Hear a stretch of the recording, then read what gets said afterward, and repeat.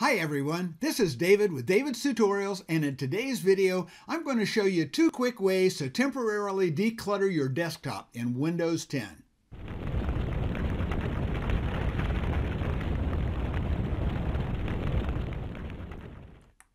If you're like me and you wind up doing a lot of stuff on your computer, you may sometimes get frustrated with all the stuff you need to keep open on your desktop all at the same time.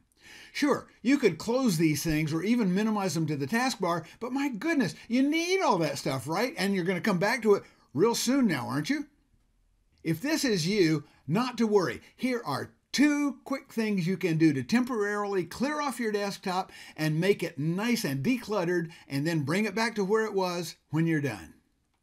The first thing you need to do is to get rid of all those open windows except the one that you're working on. The fastest way to do this is to simply use your mouse cursor to grab the title bar of the window you're working on and shake it side to side. This will make all of the open windows except the one you're working on disappear and minimize to the taskbar. That gives you a very nice decluttered desktop to work on. See? Works like a charm.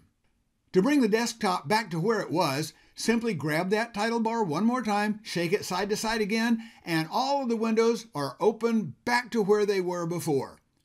Easy, right? The second tip is to temporarily hide all of the icons you have on your desktop.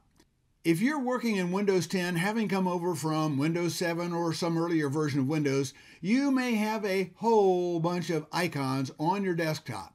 If that's the case, this is for you. All you have to do is right-click on an open area of the desktop. It doesn't matter if you have Windows open, simply find an open area and right-click. In the context menu that appears, click on View and then uncheck Show Desktop Icons. There they go. All of the icons are gone, and you have an absolutely clean desktop, which is something you might want to do, especially if you're doing screencast recordings such as things to post up on YouTube. To bring the icons back, simply right-click on the desktop, click View, and check Show Desktop Icons. And there they are. I hope these 2 tips make your workflow easier and less cluttered. If you have other tips or if you have comments on these tips, leave us a comment in the comment section down below. Don't forget to click that thumbs up button to let the YouTube robots know that you thought this video was a helpful video. And if you are already a subscriber, thank you so very much. If you're not a subscriber, why not go ahead right now and click that subscribe button. If you'll also click the bell icon, then YouTube will let you know the next time we post another great tutorial right here on David's Tutorials.